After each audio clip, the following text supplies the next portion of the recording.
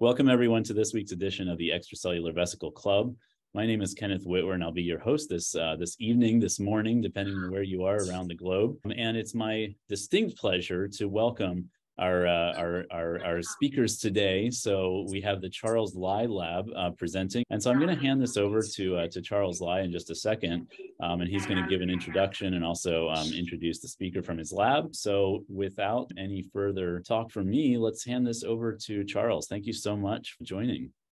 Thank you so much, Ken, for again hosting this the second time for us. But as I was just discussing with Ken, that I really am grateful for him to host this EV Club for everybody to help us carry through our research during the pandemic time. So let's begin with our talk. So again, my name is Charles Lai from Academia Sinica in Taiwan, and this is my student, Bryan Magoling. So I thought it's, the time of the season that is quite festive, eh? So I brought this Christmas tree, and I thought this is usually when you start telling a little bit of stories. And this is a story of big and small EVs. So how did this story came about was when I attended the 2017 ISEF annual meeting in Toronto, Canada. And this is the convention center, as you can see. And if you're Canadian like me who grew up there, not in Toronto, but I grew up in Vancouver, that this is our Canadian spirit, the Tim Hortons, that we love our coffee. For North American friends on the East Coast, this is your Dunkin's that you have to drink. But for my European friends, this is the ditchwater coffee that you will call. But there were many great speakers. To this day, they're still very active. This includes my mentor, Dr. Zandra Brakefield, where I did my postdoctoral fellowship. And to this day, I'm still very grateful for her tutelage that allowed me to become the scientist that I am today. So thank you again, Sandra.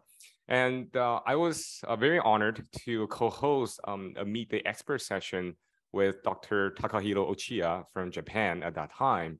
And this is indeed the same slide that I put on during that session. And the title was In Vivo Imaging and Vesicle Biological Activity. And I'm not going to go over the whole thing, but this again is a 2017 version. Things were so much easier or simpler back then, or we thought that vesicles are consisted of these sizes, but we now know that they are also particles, for example, suprameres and exomeres. And this was something that I mentioned, is that a lot of people are trying to study vesicles in vivo through imaging. And these are just a couple major model people have used, including C. elegans, mice, zebrafish, and macaque. And coincidentally, after 5 years, everybody have made landmark study by using all these model organisms and also study their biological activity. Now, interestingly, I was able to show a video which I published under Dr. Sandra Brakefield, that we imaged vesicle release from EL4 thymoma labeled with a reporter that we created called POM-GFP. Now, this is done through collaboration with Dr. Torsten Mampo.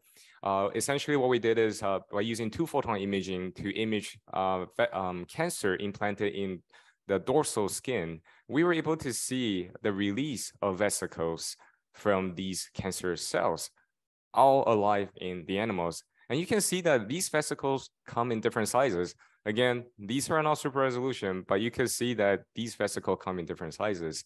And I think it was a great opportunity that we were chatting and discussing with the audiences. And if my memory served me correctly, I mentioned a couple messages. One is that I don't believe the cells would rely just on one vesicle subtype to communicate in vivo. The other thing that I mentioned is that I don't think dyes are evil, quote unquote, but we need to know their properties to use them correctly. And so the journey begins. And without further ado, I would like to introduce my student again, Bryan Magoling, who spearheaded this project on the big and small EVs. Hi, everyone. My name is Bryan, and I'm a PhD student, again, with Dr. Charles Lai, and working in Academia Sinica here in Taiwan. So I'm delighted to share with you today some of our research findings about big and small EVs, particularly the labeling, dosage, and size-dependent biodistribution and function of the specific subtypes of EVs. Let me tell you, I know everyone's an expert in this field, but let me tell you a brief introduction first about extracellular vesicles, or otherwise known as EVs. So EVs are nano-sized vesicles with a lipid bilayer released by cells as a form of cell-to-cell communication. Now, however, in the same way, Disease cells could also use this platform to deliver cargoes to other normal cells to promote disease progression. Now, in the past decades, many studies have identified that cells release multiple types of EVs and not just exosomes. For example, small EVs or exosomes here range from 50 to 200 nanometers, while microvesicles could go up to 1 micron in size. On the other hand, other researchers have also introduced the presence of non-membranous particles such as exomeres or supermeres, which have been found to carry distinct cargo signatures. And also, specific aggressive cancer types have been observed to release large oncosomes that could go up to 10 micrometers. They also contain oncoproteins which can mediate disease progression. And recently, other types of vesicles, such as migrasomes, have also been noted. Now, this only tells us that cells produce a lot of EVs that interplay during disease progressions or other functions in the body. Now, for this work, however, I'd like to clarify that unlike microvesicles or exosomes, we termed big EVs as EVs bigger than 200 nanometers, while SEVs as EVs smaller than 200 nanometers, particularly because in this work, we did not identify the subcellular origins of these types of EVs. Now, breast cancer is still the leading cause of death among women worldwide. And according to the presence or absence of biomarkers, breast cancers can be categorized as either luminal, HER2 positive, or triple negative breast cancers. And among these subtypes, the triple negative breast cancers, otherwise known as TNBC, exhibits the worst prognosis, primarily because of the absence of biomarkers, which allows it to be diagnosed and treated early on stage. While EVs have been identified to participate in EV breast cancer diseases, it is still unknown whether they favor the release of a specific EV subtype. And more importantly, whether these populations exhibit a tumorigenic property is also still largely unexplored. And hence, our project began.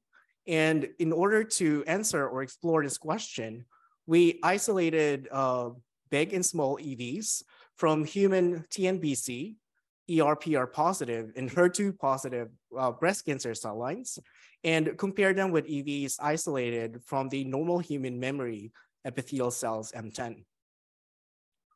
We collected conditioned media from all these cell lines and performed differential centrifugation with the following steps. So the first step was mainly a clarification step, wherein we centrifuge at 300G and 2000G to separate the dead cells and the cell debris, respectively. And then this was followed by a 20,000G centrifugation in order to afford the big EVs.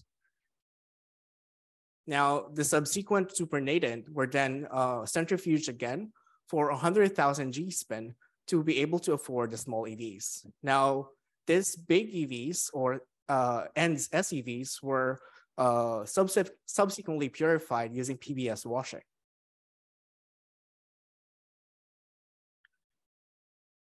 We then performed nanoparticle tracking analysis, otherwise known as NTA, on the isolated BEVs and SEVs. And what we found was that in TNBC and ERPR positive breast cancer cell lines, the amounts of BEVs and SEVs released per cell was considered to be comparable.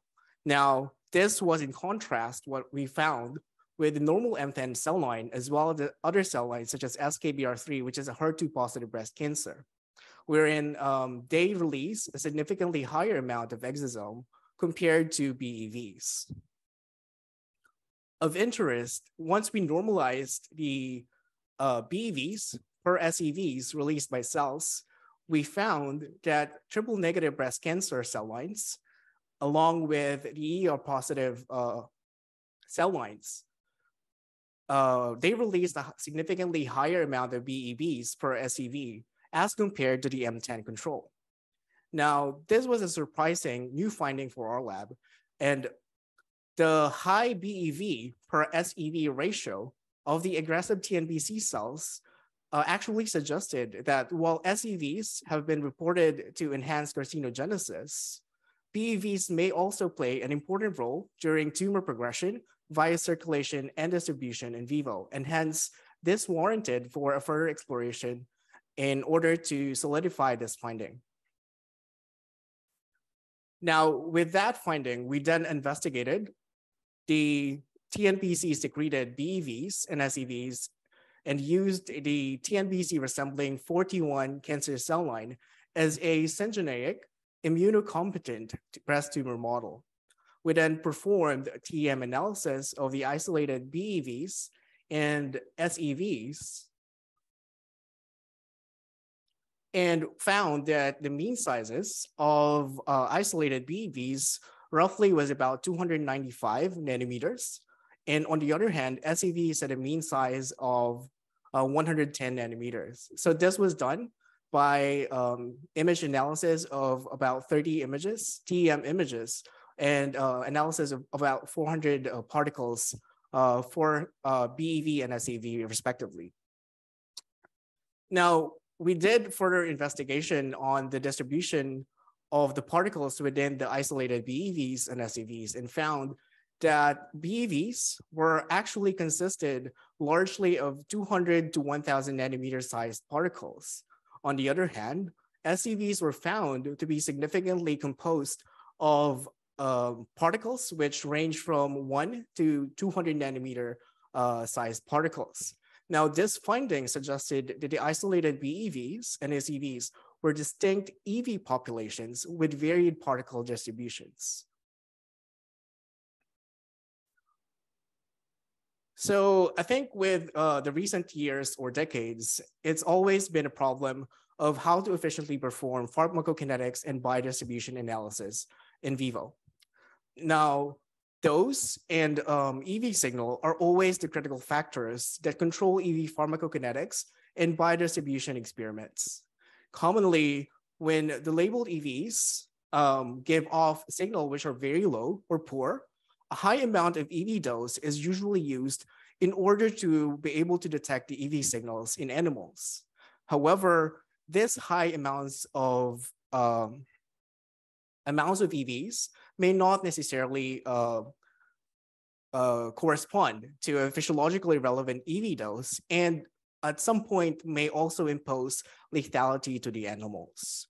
Hence, it is always a crucial part of the experiment to find a very efficient EV labeling tool that could work about these hindrances. One of the common EV labeling tool commercially available is the lipophilic dyes. So lipophilic dyes work by insertion into the lipid bilayer of the cells or the EVs. Now, some of the dyes available in commercially include the PKH26, DID, and the DIR.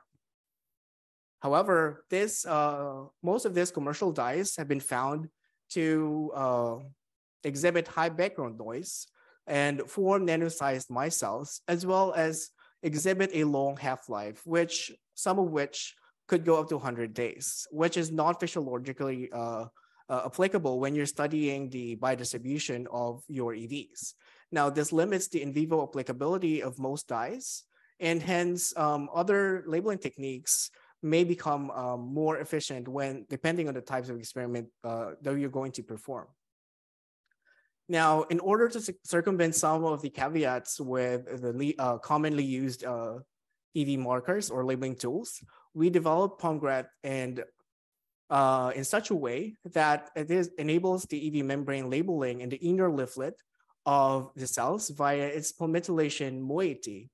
So as you can see here, the palmitylation moiety allows for the reporter to insert into the inner leaflet of the cell and thereby gets attached and gets released as the EVs gets formed by the cells. Now, upon reaction with the substrate fluorofurimazine, the bioluminescent N-loop protein emits a signal which then excites the nearby GFP protein and gives off a signal which can be detected by IVIS and allows for a multi-resolution imaging for both in vivo and up to a cellular and even an EV levels. So this results with signals with low background noise. And actually, this has been already published.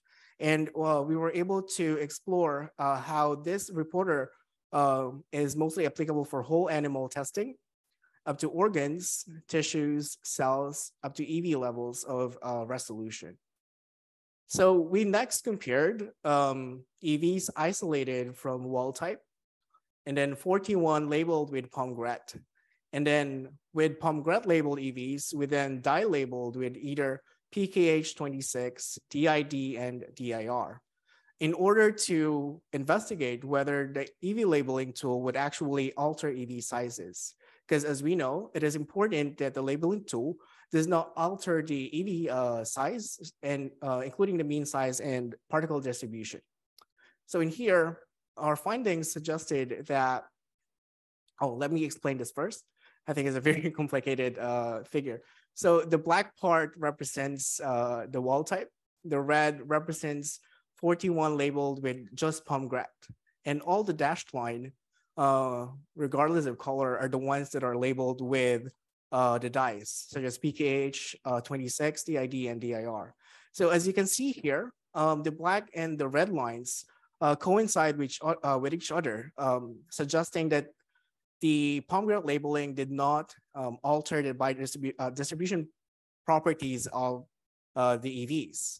However, it can be seen here that all the dashed lines have been shifted slightly to the right, indicating that there was a change in particle distribution, specifically an increase in size. Now, similar trend was found with SEVs, in which the pomegranate retained the biodistribution properties of the EVs, while the dye-labeled ones have exhibited a shift towards a larger particle size distribution. We then further analyzed the particle distribution between specific size ranges, particularly from 1 to 100 up to 501 to 1000 nanometer size ranges. And what we found,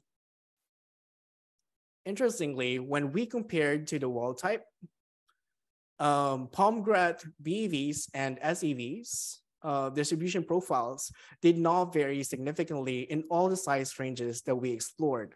Now, this suggested that pomegranate labeling retained the original particle size heterogeneity in both BEVs and SEVs, which is very important for labeling tools to do. Now, on the other hand, when we explored the EVs, BEVs and SEVs labeled with the dyes, we observed an overall altered EV biodistribution pattern. And specifically, we saw that for BEVs, there was a decrease in 101 to 200 nanometer sized particles, followed by a subsequent increase in the 200 up to 500 nanometer sized particles. Now, this suggested that a possible explanation is that the original 100 to 200 nanometer sized particles, after labeled with the dye, could have increased in size and thereby shifted to a larger EV size division. Next, we compared the detection limits and linearity between the pomegranate and the DIR signals of 41 pomegranate, DIR, BEVs, and SEVs. Now, again, to clarify, the EVs used in these experiments were labeled initially with pomegranate and then labeled with DIR, thereby exhibiting both the pomegranate properties as well as the DIR properties. Now, pomegranate signals were detected with a very high correlation with protein concentration for both BEV and SEV. Now, on the other hand, the DIR signals demonstrated a lower correlation, specifically at the very low amounts of proteins thereby showing a very low dynamic range for DIR signals. Now, these findings indicated that pomegranate exhibit a large or high dynamic range and linearity, which would be able to allow a better protein comparison when applied in vitro and hopefully in vivo. So I'd like to tell a short story about this experiment. Now, this experiment was initially aimed to investigate the possible effect of EV dose on the EV biodistribution. And hence, for this experiment, we IV administered 10, 25, 50, up to 100 microgram 41 pomegranate DIR BEVs or SEVs into bulb C mice. Now, take note that the 100 microgram is a well-reported dose for most EV experiments which used dye labeling in their experiments. And I think this was because of the limitation with the signal exhibited by dyes, especially in vivo experiments. However, once we performed this experiment, we serendipitously, I would say, observed a high lethality rate and unexpectedly in both the 50 and 100 microgram injected animals for both BEVs and SEVs. Now, by contrast, we found that animals injected with 10 microgram and 25 microgram of BEVs and SEVs were able to virtually survive 24 hours post-injection. Now, this result indicated that possibly 50 microgram or more doses of BEV and SEV could impose a high lethality risk to animals. Now, this is without saying that there are other factors which have contributed to this result. But we'd like to clarify that we previously administered up to 100 microgram of EVs derived from HEG293T pomegranate cells. Now, these are normal cells and was also injected to animals. This goes to show we didn't actually observe any animal death then. And hence, this goes to show that the lethality risk could be an interplay of several factors, including the cell type or even the dose dependency of the injection. And hence, this is a result, and we just imply that in doing dosages, especially in biodistribution analysis, factors such as cell dependency and dose should be prioritized or explored prior to the investigation itself. Now, since that unfortunate, actually serendipitous finding, we then performed biodistribution analysis on the surviving animals, specifically on the 10 microgram and the 25 microgram injected animals. And then what we found, interestingly, was that this pomegranate signal revealed that EVs primarily target the lung, the liver, and the spleen at low dosages of 10 micrograms. So even a 10 microgram dose, we were able to find a biodistribution profile as reflected by pomegranate signal. Now, these signals have changed after 24 hours post-injection, revealing that pomegranate signal is able to give off a time point dependent change once injected into animals. Now, compared to the DIR signals, what we found interestingly is compared to pomegranate, most of the signals from DIR were only detected in the liver, both for 0.5 hours and 24 hours post-injection. Now, this may mislead other people, but what we would like to emphasize is that since the DIR signals we detected was not that high, it was only in the liver that we could get a signal with enough robustness and intensity, and thereby, once we analyzed the whole or systemic organ biodistribution, it was only the liver that reflected the higher percentage and may not reflect the entire systemic biodistribution profile of the EVs that we injected.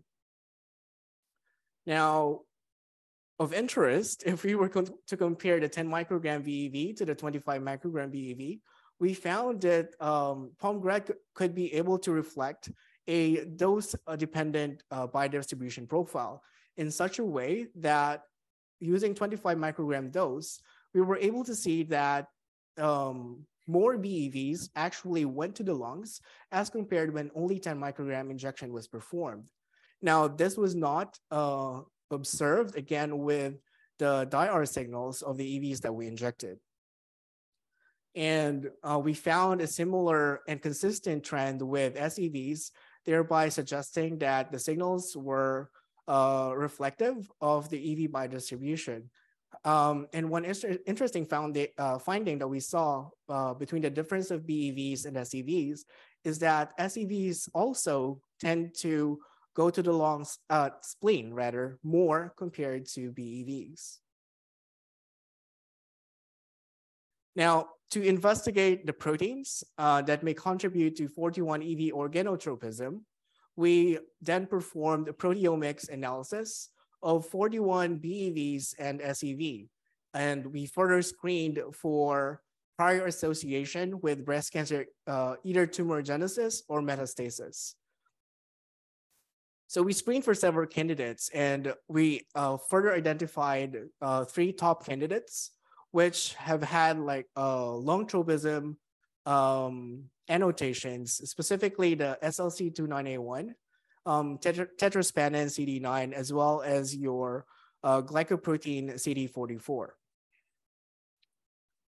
After proteomics analysis, we performed a knockdown of these candidate proteins in 41 pomegranate cells in order to perform subsequent experiments in vivo.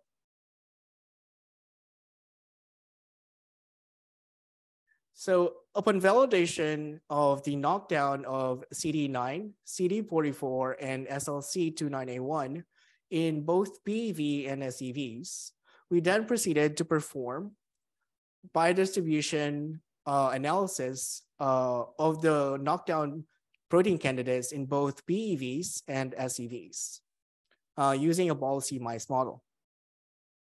So we administered primarily 10 microgram of scramble or the knockdown BEVs or SEVs, and administered at 0, 24 hour, 48 hour, up to 72 hours, and collected the mice organs and blood for subsequent analysis.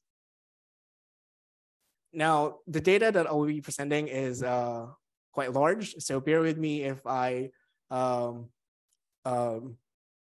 go with you on this presentation. So what we found, interestingly, is that after injection of scramble and SHCD9 BEVs, we didn't see any particular differences between the biodistribution as we did with our previous experiments. Now, however, after 72.5 hours post-injection, we found that the amounts of BEVs that went to the lungs actually significantly decreased compared to the scramble control. Now, this suggested that CD9 depletion in the BEVs could have a slower mode of action, which can only be seen when consistent amount of BEVs is injected to the animals. Now, we then analyzed the ones that have been injected with CD44 knockdown or SLC29A1 knockdown BEVs. And compared to CD9 knockdown, we found that there was an immediate decrease in the amount of EVs that went to the lung as compared to the scramble. And hence, this phenotype was also observed even after 72 hours. Now, this suggested that CD44 or SLC29A1 depletion in BEVs could have both an immediate and sustained effect on the reduction of amount of EVs going towards the lung. Now, remarkably, we found that with knocking down CD44 and SLC29A1 in BEVs also resulted to an increased amount of EVs going towards the blood circulation. Now, we hypothesized that since the uptake of these EVs were greatly reduced by the major organs, the availability of these EVs were actually increased in circulation or possibly going towards the other organs as well, which we may call as a redirected tropism. Now, a similar finding or trend or pattern was found in small EVs. But we'd like to also show that we found a distinct difference between the biodistribution profiles of big EVs and SEVs. Particularly, as we saw earlier, we found that consistently the SEVs had an initial high uptake in the spleen as compared to the big EVs. And by knocking down CD9, CD44, and SLC29A1, the amount of SEVs that went to the spleen were significantly reduced as well. And this finding was consistent even after 72 hours post-preliminary injection. Next is to investigate if constant exposure to cancer BEVs and SEVs would actually exhibit a pro-tumorigenic function. We performed a syngeneic immunocompetent mice tumor model experiment. So a syngeneic immunocompetent tumor-bearing mice were administered with 41 pomegranate scramble or CD44 BEVs and or SEVs. So we administered this 3 times per week for up to 18 days and then collected the organs, tumor, and blood for subsequent analysis of the EVs. Scramble BEVs and SEV groups yielded a significantly higher tumor volume as compared to the PBS control. Now, on the other hand, we found out that after depleting CD44 in BEVs and SEVs, the tumor volumes were actually comparable to the PBS control. Now, this suggested that depletion of CD44 in EVs attenuated the pro-tumorigenic potential of 41 EVs. Now, this finding was further supported by immunohistochemistry analysis, in which we found that depletion of CD44 for both BEV and SEV actually decreased the amount of delivery of EVs in the organs. And a similar trend was found in SEVs.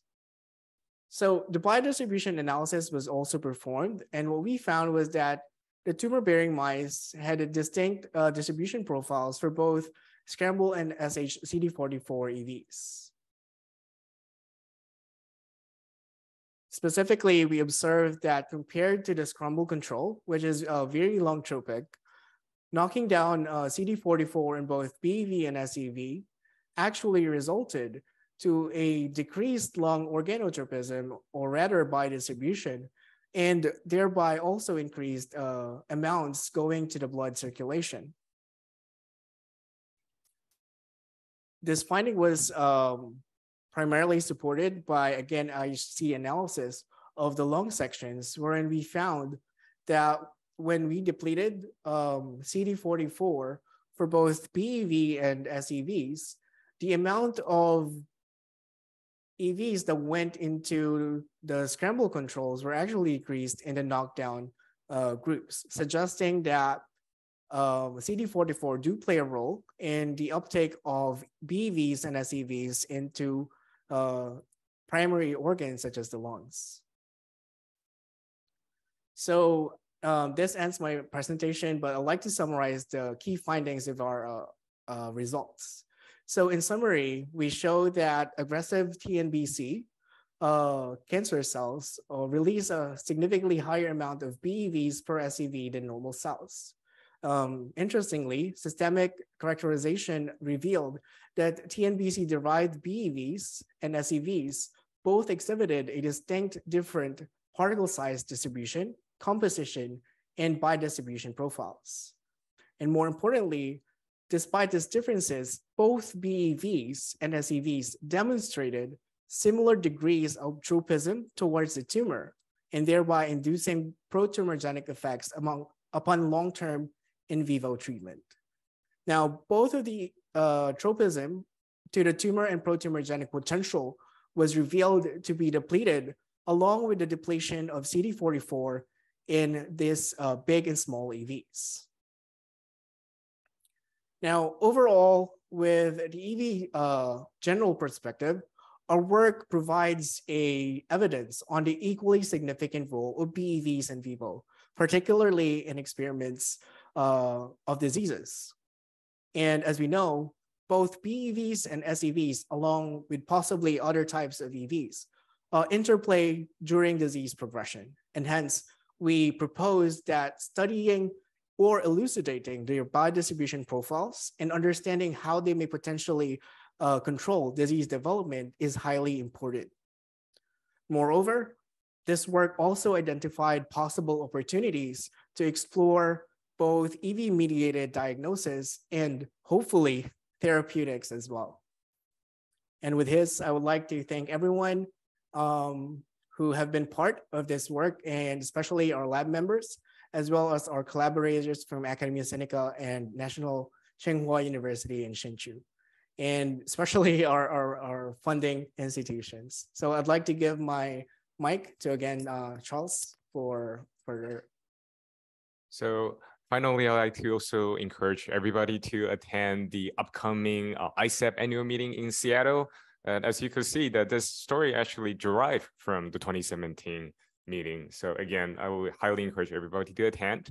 And also our lab continues to recruit talent. So if you're interested in our lab, which we develop and create new technologies to explore biological phenomena, if you're interested, please give us a shout. And finally, Bryan and I would like to thank you for your attention to listen to us. I know to some people it's pretty late, but if you have any questions, we'll be happy to entertain and share with you. Thank you. Well, that's a fantastic opportunity to do some exciting work. So if you're looking for a position, please send in your application. And I see that we have quite a few questions that have come in the chat box already, but I will be calling on you. So if you put your comment or your question there, I will call your name, and then you're welcome to turn on your mic or turn on your camera, or both, and you can interact with our presenters. So I would like to just start with a question of my own, though, because you know that different labs use different measurements to define their doses. So your microgram doses, do you have an idea of what sort of particle counts those corresponded to? I'll give this to Bryan. Yeah, thank you. Great question.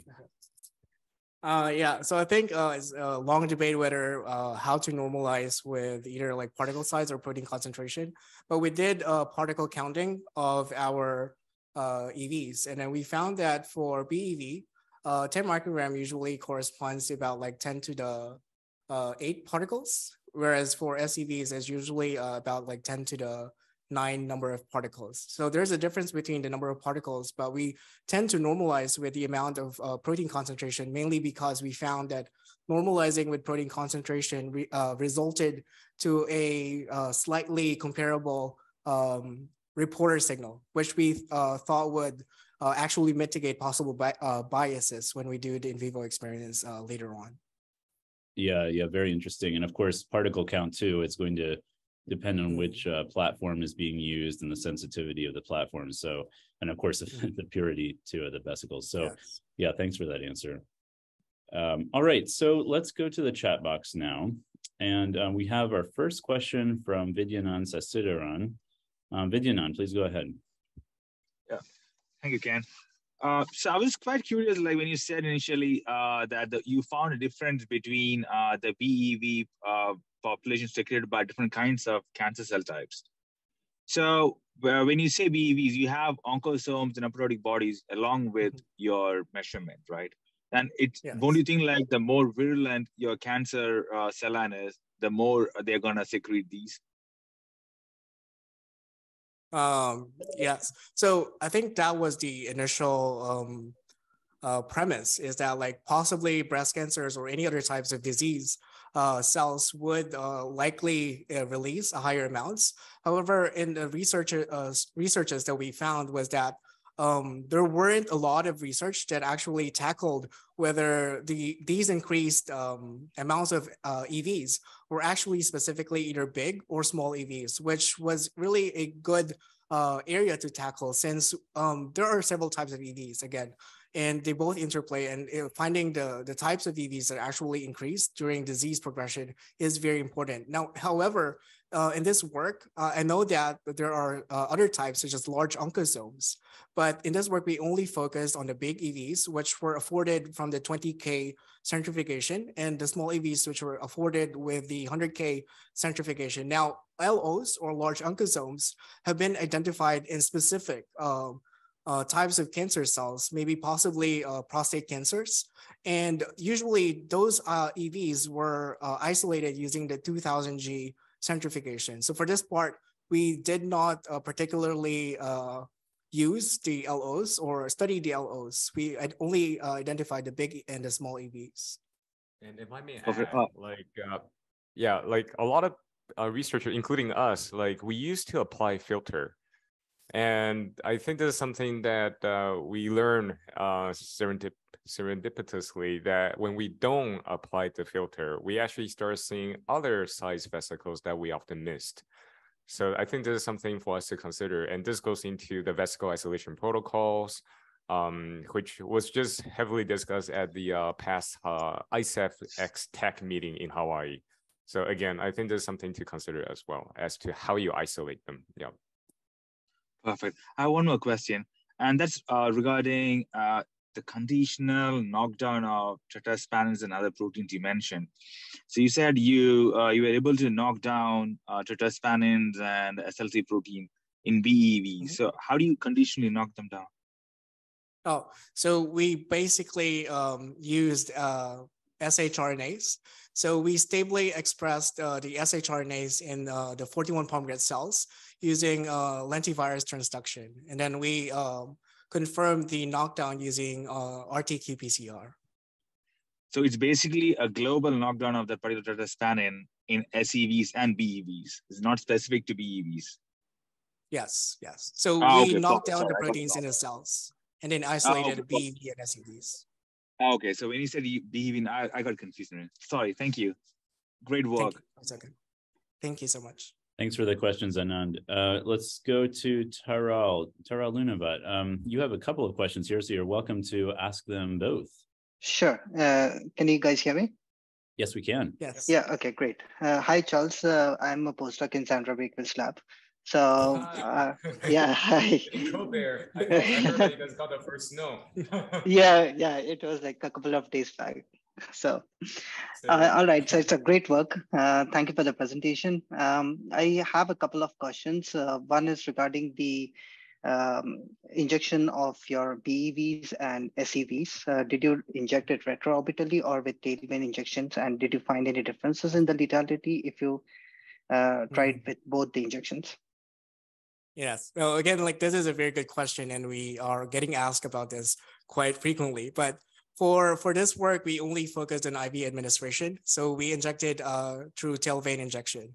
Now, we believe that this route would actually mimic more of the circulation, since like EVs flow through circulation, but possibly also through the lymph node.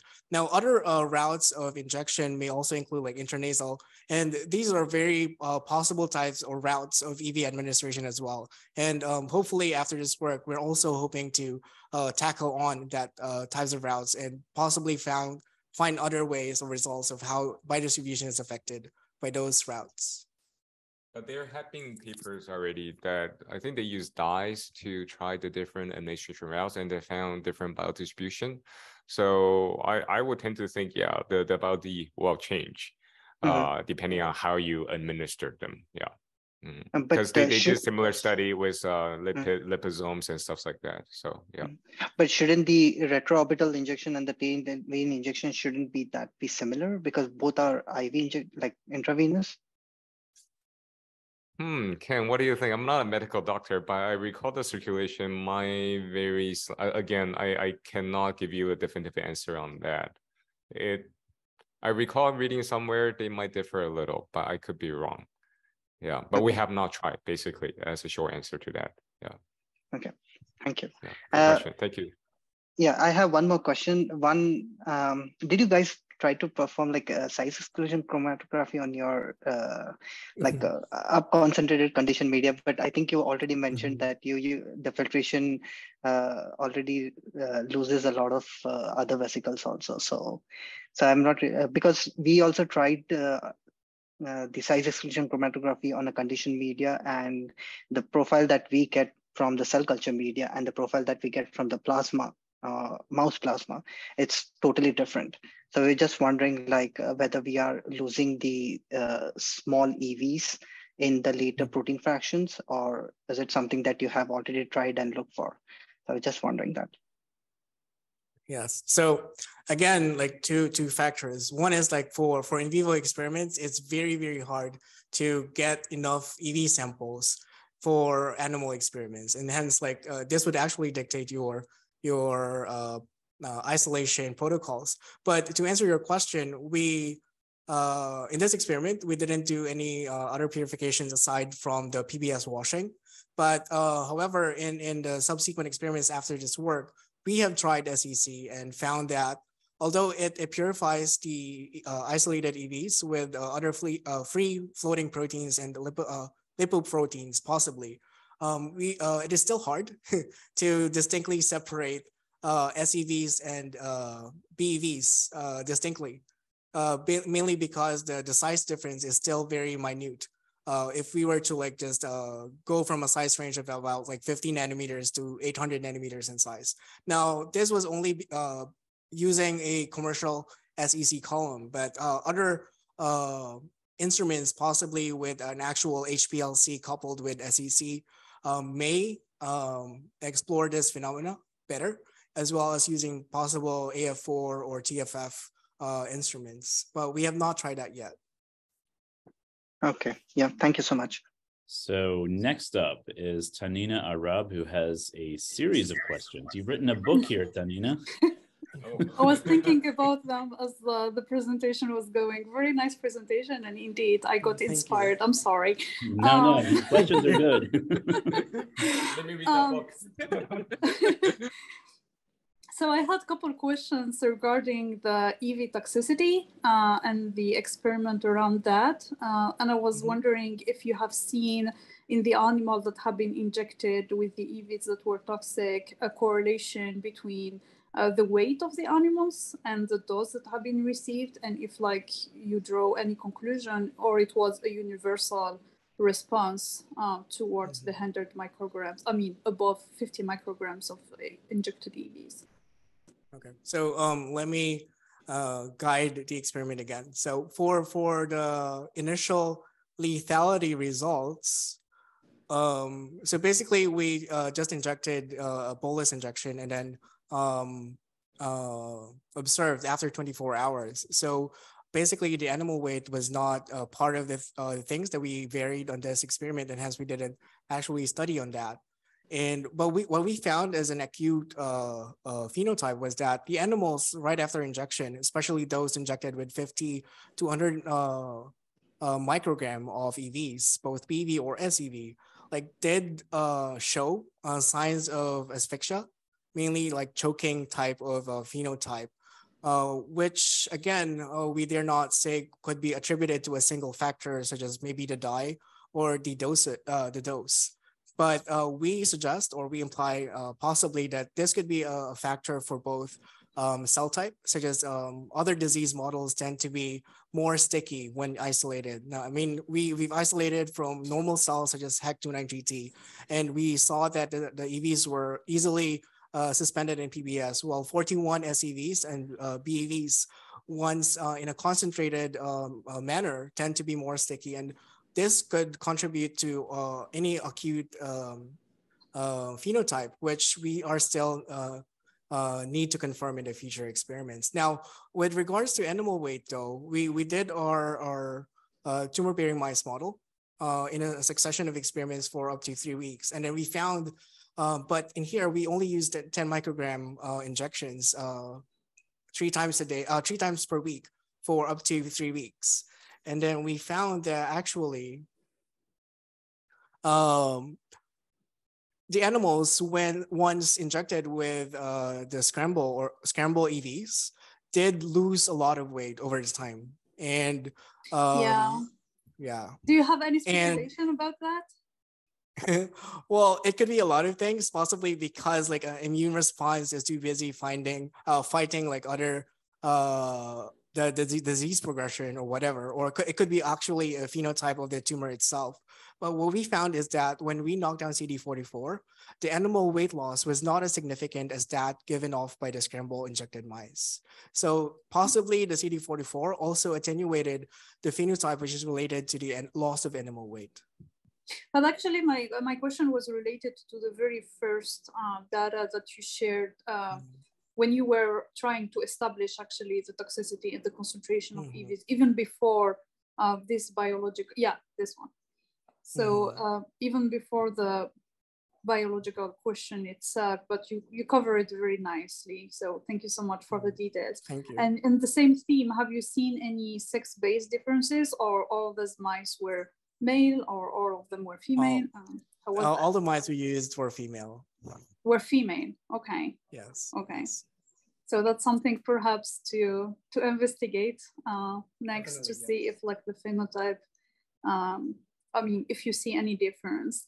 And speaking of toxicity and the acute response that you're mentioning, have you done any endotoxin assay prior to injections to establish the endotoxin level in the EVs, just to be in the safe zone of that? Well, that is a very good suggestion. But however, for this work, we did not do that particular experiment, but it is a good suggestion and we could apply that to future works.